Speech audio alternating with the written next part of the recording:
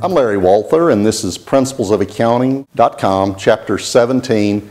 In this module, we will consider the managerial accountant's role in the tasks of planning, directing, and controlling. It's very important to see that managing goes beyond simply dealing with problems at hand. Good management needs vision, needs to provide leadership, have the ability to procure and mobilize resources, and a tolerance for change and challenges that arise.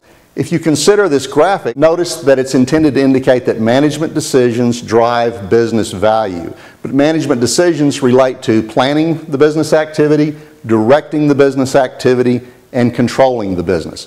All three of those dimensions are supported, in fact, define managerial accounting functions.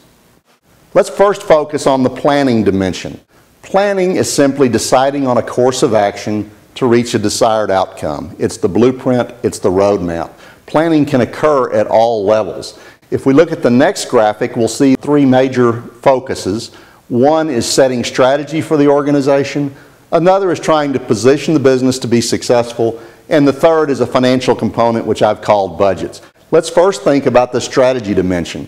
Strategy can take many forms, but I want to focus on setting the core values and then setting the mission. First of all, I want you to think about core values and how important they are. They involve the concepts of ethics, employment and compensation, quality, customer service, environmental awareness, and many other dimensions.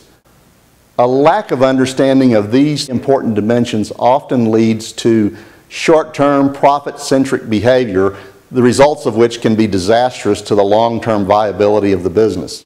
The Institute of Management Accountants is a professional organization that supports the managerial accounting profession, and so important is an understanding of core values that they've established ethical principles that they expect their members to adhere to. Another dimension to strategy is establishing an organization's mission, that is, definition of purpose and direction for the entity.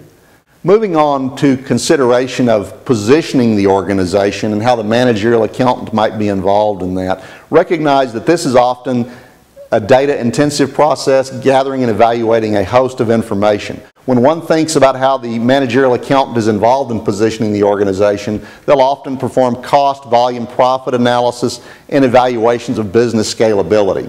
They'll often look at global trade and transfer issues. They'll often look at branding, pricing issues, and sensitivity to pricing, and evaluation of competitive forces that exist. Each of these will be examined in subsequent chapters in the book.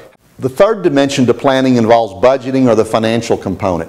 Budgets can take many forms. The operating budget reveals expected revenues and expenses. Capital expenditures take a longer-term focus, for example, the acquisition of new plants or equipment. The financial budget looks at expected cash needs of the organization. All three of these types of budgets will be considered in future chapters. Let's move on to the second major dimension of managing a business, that is, directing the operations. Here the accountant is heavily involved in three key dimensions: costing activities, production activities, and analysis.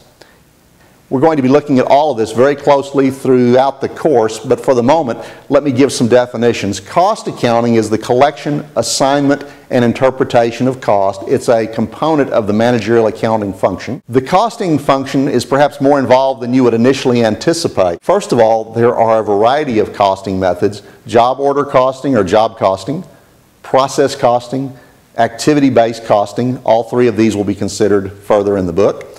And there are two major concepts of costing: absorption costing and direct costing, both of which will be examined very closely. Another dimension to the directing activities of a business relates to production. Sometimes it can be said that one is trying to run a lean business where costs are minimized, efficiency is maximized, and we have standardized, high-quality output and customer satisfaction dimensions. To achieve these goals, production can involve inventory management issues and responsibility accounting. We will look in the book at just-in-time inventory, economic order quantities, service department cost allocation, and other quality components. The third component to directing a business relates to analysis, where we provide calculations and models to support the decision-making function. Again, the managerial accountant is involved in tasks related to this. You've heard of outsourcing. We'll want to be able to examine the decision-making process related to whether we produce internally or contract with someone else to deliver some component. We'll want to look at contribution margin analysis to determine whether a particular segment should be continued or not, and whether we accept a special order or not. Let's move on to the third dimension: planning, directing, finally controlling. Controlling can take on a number of dimensions: monitoring an organization. We'll see in subsequent chapters how we use standard cost, variance analysis, and flexible tools to monitor what's going on within an organization. We'll also consider the accountant's role in certifying and determining or maintaining the reliability of the reporting process.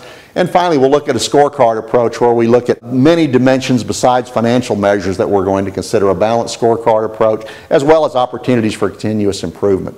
To conclude, hopefully this module has provided some insight into the vast range of activities that the managerial accounting function involves and its unique characteristics relative to financial accounting, which you studied in the previous course.